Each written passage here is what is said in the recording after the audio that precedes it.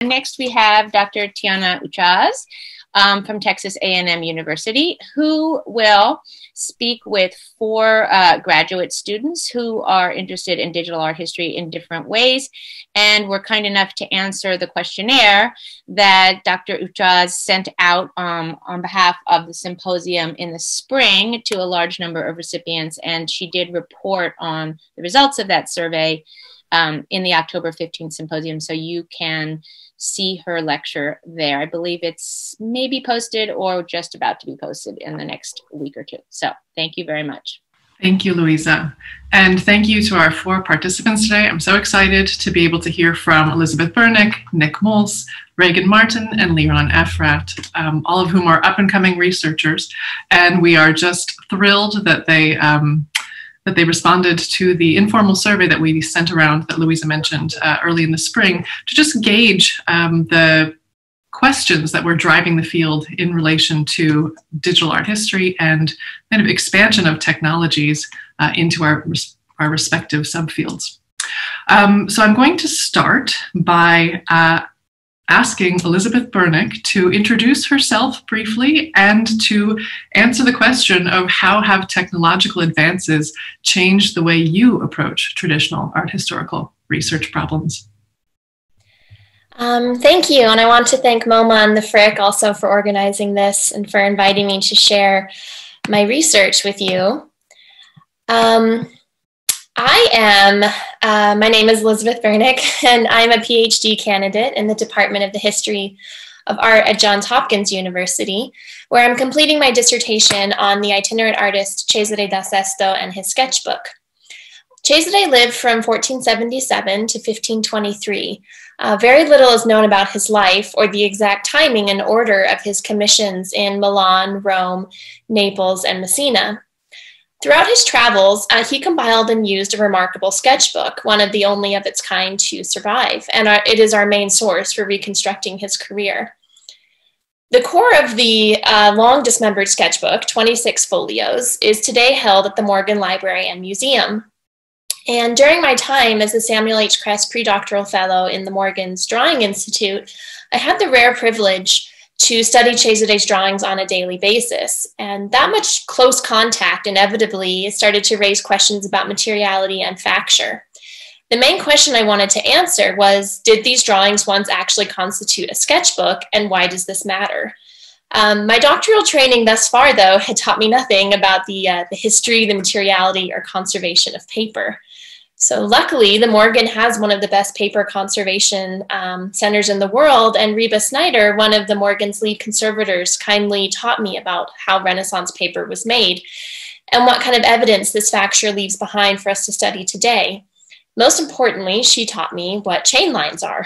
As you can see here, chain lines are the vertical lines often easily visible on Renaissance paper if held up to a light source, although here they have been further enhanced to make them very visible.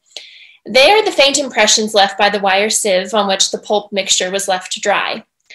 Reba encouraged me to reach out to Rick Johnson, who, as many of you are aware, is a computer engineer at Cornell, who has developed software that can so precisely measure the distance between chain lines and their overall orientation on the sheet of paper, that it is possible to determine if 2 pieces of paper were once mold mates, that is, made on similar, but because handmade, not exactly the same molds by the same paper maker. Armed with this new material and technical knowledge, I was able to determine, by taking high-resolution transmitted light photographs of the paper and measuring the chain lines, that Cesare really did make and use his drawings as a sketchbook, as the distances between the chain lines were consistent across all the folios. Here you can see I've kind of roughly lined up the chain lines on several different folios to give you an idea of how they were all made on the same mold. I was even able to determine the original size of the larger sheet from which Cesare cut his folios. That is, I know that he was using a royal sheet, and then he made what are known as octavos by cutting it into 8 pieces there. By measuring the chain lines on drawings by Cesare now scattered across other collections, I was also able to add 10 new drawings to the sketchbook, or return 10 drawings to the sketchbook. Here I show 3 examples. Chain line evidence also helped me form a new hypothesis about the sketchbook's early provenance. So without this combination of good old-fashioned close looking and new technological advances, I would not have been able to reconstruct Cesare's sketchbook. And I'll just close by saying, for anyone who'd like some more information, especially about the technical aspects of this, I did publish these findings in an article in the summer 2019 volume of Master Drawings. Thank you. That's fantastic. Thanks so much, Elizabeth. And now we'll turn to our second presenter, and that is Nick Moles. And he's going to talk to us about his research, and of course, he'll introduce himself as well. Okay, thank you, Tianna, so much for this opportunity. I will just share my screen and hope that works. So I'm Nick, a PhD candidate at the University of Edinburgh, and I look mostly into the mathematical and global influence of the painter and architect Sebastiano Serlio by combining conventional art history research with 3D scanning and computer-aided design. So in this presentation, I will basically only raise questions which stem from digital applications for investigating historical lines, drawings, and vectors. And the line as a mathematical unit became one of the building stones of Renaissance theory, where architects and artists like Leon Battista Alberti, Albrecht Dürer, or Sebastiano Serlio devised their line theories, of course. And they combine points, lines, and planes as constellations of vertices to translate concepts into tangible drawings, forming the basis of what would become the vectoral and Cartesian coordinate system in digital computation. So there is an immediate link between the representation and what I'm, of course, doing methodologically. Now, during, the image here shown is a Renaissance design from Serlio from 1551, originally created through silography. However, the process of the digital reproduction presents the image in a skeuomorphic manner, being an intangible material metaphor of its tangible paper original, making it ontologically different from the original print. And here, the 3D scan addresses the issues of the digital copy, reproduction, creation, and it computes its own reality as it can be observed, yet not touched, and is only apprehensible in motion, as you can see, very much unlike the original early modern print. And during the data capturing process, the scanner emits its multispectral gaze, protruding, peeling, and scraping data from the surface of the object, transmitting formerly unperceivable and unexplored data which remained hidden to the human eye. So the resulting point cloud output as encoded data sets allow algorithmic altering in which we can extract the now virtual ink of the virtual paper by applying scalar fields, which you can see in color, in point cloud processing software. The scalar registers topological deviations of the paper with an accuracy up to 50 micrometer, which is 0.05 millimeters, and observes the paper folds and curvature, its grain, its flaws, and the ink. And as seen as on screen, the ink can be extracted and allows selecting the data's magnitude or elevation height, which visualizes information unperceivable to the human body. So the ink then, the ink or the lines then allow transposing the 3D scan into CAD programs as loci, which you can see on the right-hand side, allowing the reconstruction of the drawing. And since the scanned point distance reaches micro-accuracy, the digital reproduction allows a refinement of the image in a way the original object could not depict due to the mechanical limitations of silograph technology. My forensic method of drawing history discerns processes of architectural creation by anatomizing the hidden vectors that are embedded within architectural representations. And the resulting drawing digitally copies a historic image and allows dismembering architectural proportions to investigate drawing processes and morphologies, transcending the boundary of analysis and creation, which is, of course, only possible through digital technology. And the point I want to make is, throughout the history of drawing, the line or the vector form the basis for devising images and still manifest in present-day vector data resulting from 3D scans. The vector forms an unaltered code whereby 3D scanning acts as a bionic extension of the human body, in which the light ray replaces the human eye in a similar way the pen formed the technological extension to the body of the medieval scribe or the silograph to the Renaissance master. And in conclusion, 3D scanning does allow us to refine the accuracy of historical drawings in representative, ontological, or epistemological terms, raising questions on convention versus invention, method versus tool, and creative versus analytical. And on that note, I would like to end with an open question. So thank you so much for your attention.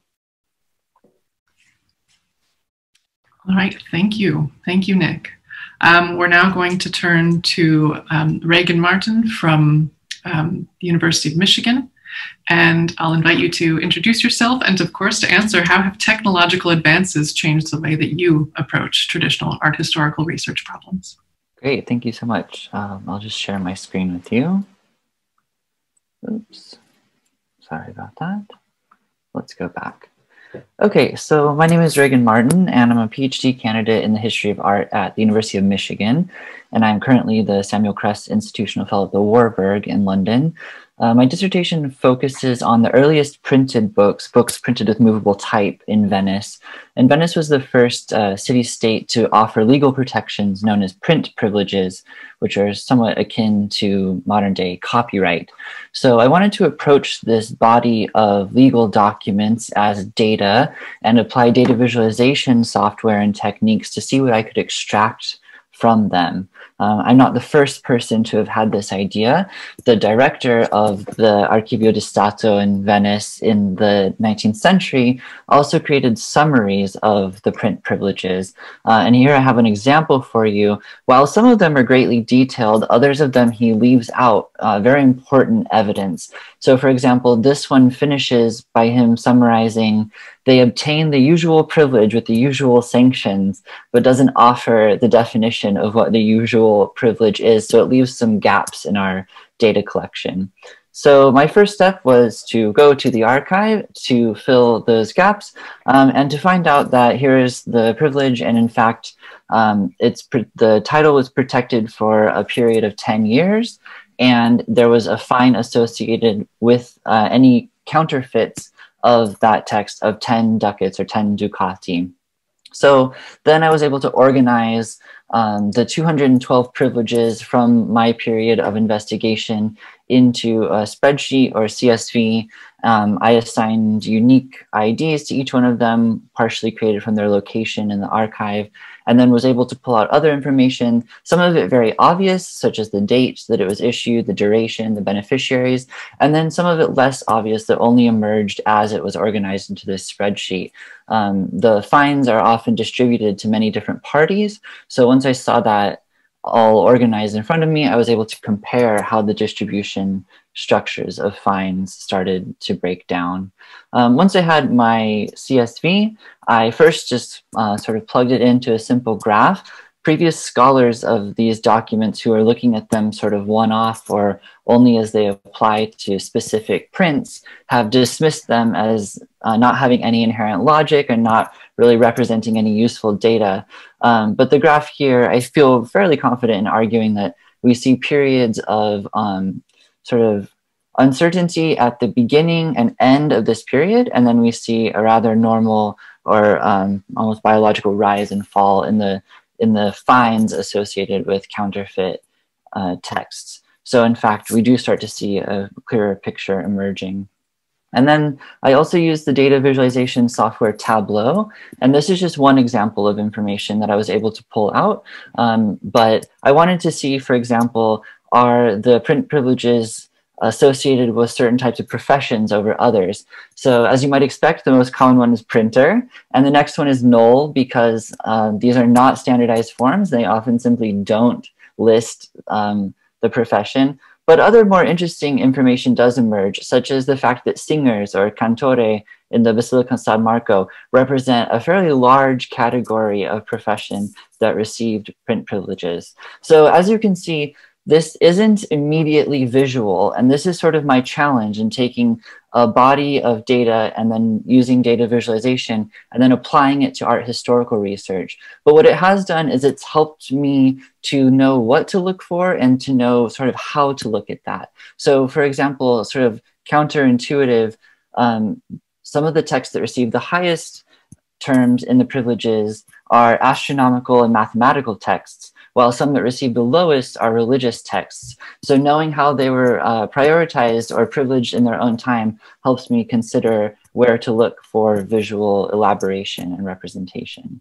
So that's a very quick rundown, and I'd be happy to entertain questions later. Wonderful. Thank you so much, Rheagan.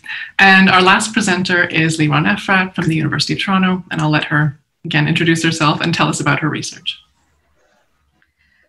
Hi, everyone. Thank you, Tianna, for having me. I'm very excited to be here. My name is Liron Efrat, and I'm currently completing my PhD at the Department of Art History at the University of Toronto. My research focuses on mapping different forms of augmented reality applications in cultural context, including museum augmented reality apps and apps for heritage sites. Basically, I'm interested in how augmented reality can be used to reconstruct the user experience of cultural heritage, content, and sites.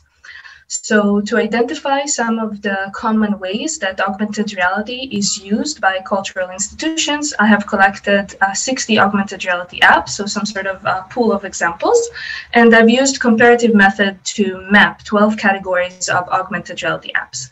So some of these categories are described in related publications that I authored, but to better illustrate this typology and also to make these categories more accessible, I have created CHAR, an online collection, of cultural heritage AR apps, in which I've indexed my data for these augmented reality projects that I've collected. So I guess this is the time for me to share my screen. Let me see. There we go. All right, so I hope that you guys can see that. So basically what we see here, this is my collection. It currently contains 60 objects. This is still a work in progress. And basically what we can see here is the collection description. And these are the categories. These are clickable as well. And we can scroll down to see all the objects in the collection. And in this collection, basically, objects can be browsed individually and also according to their categories. So for example, if we click on one, we can see all the objects under this category. And if we will enter into a specific entry, for some reason, oh, here we go, it's loading. We can see all the metadata that relates to this particular entry. And I also include some bibliography here with specific information related to each entry. So the purpose of this collection is basically to inspire us to combine those categories and further expand the use of the technology in cultural context, and also to expose project leaders to some of the ideologies that might be associated with their apps, and to connect between the theory and practice of new media in the field of cultural heritage augmented reality. And going back to the question of going back to the question of how digital tools can help us reconsider art historical questions, then my response to this would be that we must also consider today how digital tools are used to make art and heritage accessible. So in many instances, from virtual exhibitions to augmented reality apps, and especially now the time of COVID, unfortunately, we only experience art by means of digital mediation. So while questions around spectatorship and the spectator have been around for decades, art historians who considered similar questions in the past, like Michael Fried or Claire Bishop, for example, have focused mostly on aspects related to audience and artwork interactivity and interconnectivity. So today we may want to ask not only how viewers become participants in an artwork settings, but also how institutions, organizations, and individuals and artists employ these technologies to retell existing and alternative stories by means of digitizing and recurating art and heritage. So in a way, the digitization of art and heritage exceeds being a process of documentation or preservation, and it is not only an emancipation of the artwork from its aura, to paraphrase Benjamin. I think this has become a creative process that involves the recurating of materials in an interactive way, and also makes us reconsider what can be interpreted as either art or heritage. So I'm happy to also show some more features of this collection in the Q&A, but with that I'll end my presentation, and I thank you. Thank you so much, and thank you to all four of you. So I would invite you all to unmute at this point, and we're going to take 5 minutes now and just consider one question for our roundtable discussion before we move on to the more formal Q&A session that will open up to all participants from today's symposium.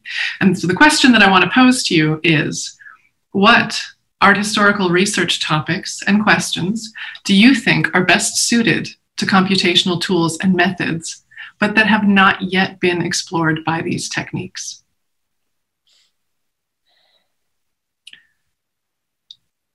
Do I have any volunteers to raise your metaphoric hand? And I can jump in. Thanks. It's not, of course, something I've totally come up with on my own, and luckily some very smart people are already working on this. But for someone like me who works on prints and drawings, of course, I talked about chain lines, which are on all paper, but watermarks are more commonly and widely studied and kind of recognized to be a very useful tool in just learning more information about a piece of paper. But I would just say that you'd be surprised how many pieces of paper now in various museum collections don't have watermarks, which is why, you know, I think it is interesting and important to fall back on chain lines sometimes. But anyways, I just think like the system for museums and private collectors, everyone to just more systematically make the kinds of photographs that we need to study the watermarks, to then make those available to the public in searchable databases. I know this is something Rick Johnson is also working on, ways that we can now so precisely photograph the watermarks, that we can measure them, that we can just be a lot more precise about saying this watermark is like this other watermark, comparing them, and making these publicly available searchable databases, because you'd be surprised, even for, you know, an artist as famous and well studied as Leonardo da Vinci, there is no systematic study or database of his watermarks. And I think it would really help us to better understand and deepen our knowledge of Renaissance paper if that was available. Great, thanks. And actually, given that, Nick, you also work so closely with works on paper, I wonder if you have anything to add to what Elizabeth has said, or another direction that you think we should also consider. Yeah, absolutely. I think what Elizabeth said is fantastic. I totally agree with that. And to that, we can immediately add, would be very helpful to start cataloging remote sensing data. So again, these are scripts that you can have, you upload them, and you can have remote sensing software running on your laptop or whatever. But a lot of the watermarks, pentamenti, ink, all of these things can be investigated by remote sensing. And the potential of remote sensing for me, if an artist drew on paper and erased it, you can't really see it by a photograph necessarily. You can't see it by your eye, but remote sensing immediately tracks that. So there are quite a lot of possibilities with remote sensing, because it's basically a highly accurate photograph that goes into micro technology. And that is definitely a potential that I see. You can use that for paintings. You know, was there something painted before? We can't see that. Of course, there are also other tools to investigate that. I'm very much aware. But having that as an add-on to databases would actually be very helpful as well, I think. Great, thanks. And Rheagan, given that you work tangentially with works on paper, but not so much about the materiality, I wonder if that's ever played into the questions you want to ask, or if there are other more pressing ones that you find have come up in your work. Yeah, thank you. I think, yeah, these tools that you've discussed are very interesting. I think my investigation sort of shifts gears a little bit to think about so many data visualization tools and so many digital tools are language based, and that's something that it can do very well, to read and recognize and sort of crunch language. And so one thing that could definitely be an interesting avenue is thinking about things like artists' contracts, whereas before they maybe have been studied only for specific well-known paintings or commissions, but to be able to read across an entire body of them and to pull out new trends and information based on language. And I think that's a way that the visual and the material would connect much faster than perhaps in my project. But looking at paintings contracts will definitely include that language of material, technique, process. Great. Liron, as I look at your database, at your wonderful kind of collection of kind of digital, do I dare say ephemera? I'm not that pessimistic, but at your collection, I wonder, are there questions that you would love to be able to ask of that material that the tools just aren't there yet, or, yeah? Yeah, I think that if we think more generally about the discipline of art history, then what augmented reality in this context of art history, and especially in the context of museum and cultural heritage, allows us to do is to kind of expand the idea of what we understand as the art historical canon, and also this idea of, you know, the chronological perception of history, because augmented reality and virtual reality and all those kinds of technologies that are facilitated within this context are basically relational. So that means we're inserting another piece of information, more data, into an already existing piece. And so that really allows us to expand how we interpret and bring in more frameworks for further interpretation. So in many museums and in many institutions, we see those technologies, especially augmented reality, currently being used as a new form of audio guide.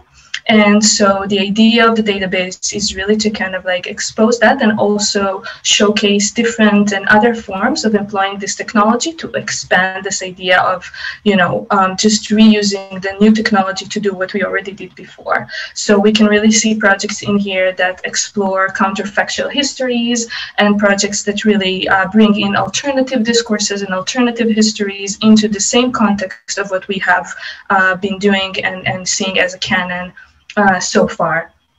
So I think this is something that I would like to see more of, and I hope that this database would encourage that. Wonderful. I want to open the floor briefly for any of you to respond to the responses of your peers. I have a question about sort of digital archiving, I guess, with virtual reality being a relatively new technology, and I'm sure changing rapidly. Is it challenging to maintain these files in a readable way, or how does that work? Are you asking me? Yeah, sorry. So this is a really, it's a complicated question to answer, because it really depends on the platform, depends on the technology employed, and also depends on how it's stored. Virtual reality is different from augmented reality. And I can say that these are questions that institutions, based on interviews that I've conducted with professionals in this field, these are questions that there are current challenges in this field. And another challenge that many institutions kind of consider is that we want to make those engagements shared in many instances, and virtual reality makes it more difficult because it's an individual experience, basically. With augmented reality, this is more easily facilitated, but still we have issues concerning, you know, the platform, and if users at the most practical level need to download data onto their phones, and they need to download an app, or this is something that is cloud-based. And these are all questions that institutions are considering, and there's no one answer to this, so it really depends on the independent preferences of the institution. What I did with this database, unfortunately, not to violate copyright, I couldn't upload the apps themselves. So what I did is basically those entries are representations of those apps. So they include a lot of metadata, including the categorizations and the actual types of technologies and frameworks used, and videos.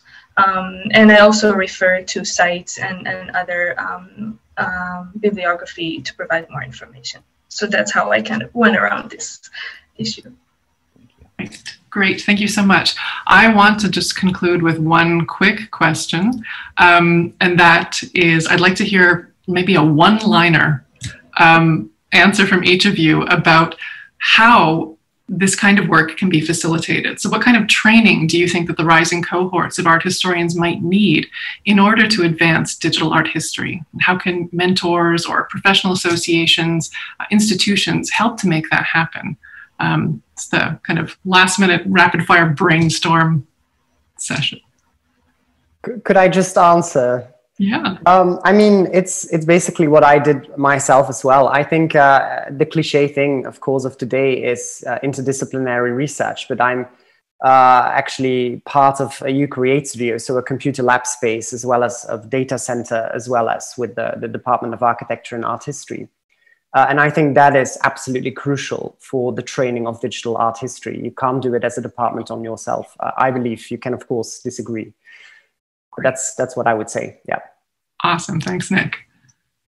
And if I can jump in, I would also agree. I gained most of my skills through an interdisciplinary lab that was hosted in a library, graduate library. But what I would add is that I think to many art historians who are unfamiliar with digital tools, it may seem very intimidating, and they think they have to know how to like code a computer from the ground up. And actually there are many very user-friendly tools now that is a great entryway into this kind of investigation. So that's a great place to start if you don't have the coding background. I agree with Rheagan. I have background in data analysis, but and I encounter this among colleagues in my department all the time. People are concerned that some of these tools may not be accessible if you don't know how to code or if you don't have certain technical background. But that's not true. Many tools out there are free and accessible.